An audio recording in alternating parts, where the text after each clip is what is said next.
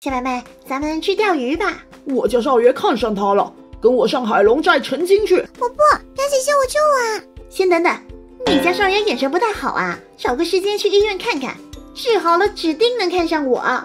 这等压寨夫人的好事怎么能够没轮上我呢？不行，我要结亲，拿上装备即刻出发。今天这亲不能成，这就是去往海龙寨的必经之路，需要通过水上独木桥。独木桥我是经常过的。复读再复读，那我注定要当压寨夫人了吗？这独木桥年年搞新花样，今年被旋转独木桥给甩惨了。还好我速度迅猛，旋转的速度已经追不上我了。第二关疯狂大摆锤，此关卡需要找准时机，快速前进。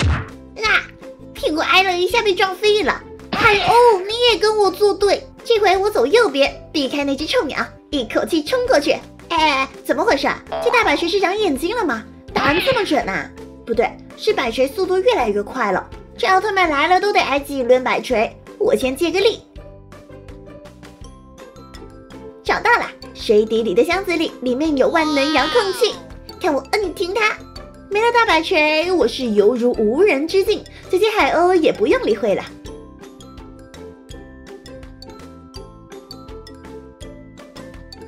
人往高处走，只有硫磺金沙。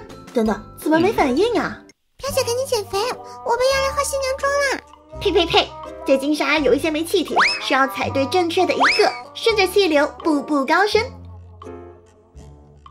第三关卡心跳水立方，这是我的强项啊，看起来也不高，下面还有3个小水坑，嘿嘿，直接对准其中一个，奋力一跃，嘿，完美入水。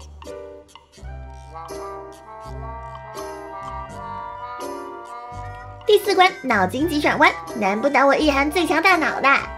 第一题，偷什么东西不犯法？选项有3个，偷看、偷笑还有偷吃。这换做小表妹肯定选偷吃啦，我给你们展示展示。我偷吃怎么啦？不就不分给你吗？吃独食容易遭遇地震龙卷风，卷上天内分分钟摔死的。娱乐环节结束了，这道题很好选，偷看是不允许的，只剩下偷笑了。上次我偷笑妈妈，被妈妈打了2顿，也说不犯法。你是因为你得罪妈妈啦。下一题，跟米没有亲戚关系的是谁？这有花、蝴蝶还有老鼠。都说老鼠爱大米，它俩一定有关系呀。至于花和蝴蝶，马上选一个蝴蝶吧。喂，痛啊！居然有毒液池，一进门就把我给坑了。看来选蝴蝶是错的，这回我选花。我先试探性的走2步。啥？怎么是岩浆坑啊？难道老鼠不爱大米啦？想想也对，说不定只是单相思。最后一关卡，挑战骷髅宝宝。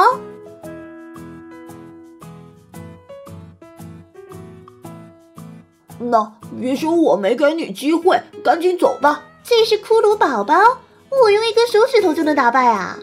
没听说过瘦死的骆驼比马大吗？看我的鲨鱼攻击！我去，这么多鲨鱼啊，直接把我挤下水，这也太凶残了！明明可以直接 PK， 路上却多了一堆的沙漏，该不会藏了什么东西吧？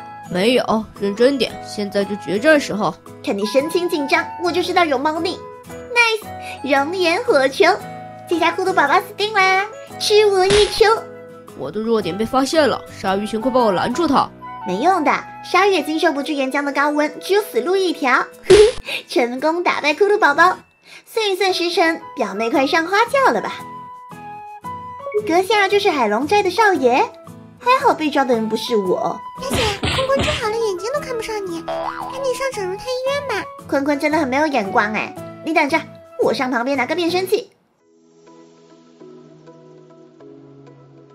是你啦，小猪佩奇变声器！我现在变成班花佩奇，颜值实力都在线。我通过美人计成功诱惑到了坤坤，然后趁机把坤坤给带走。OK， 小表妹，你不用做压寨夫人啦，拯救表妹成功。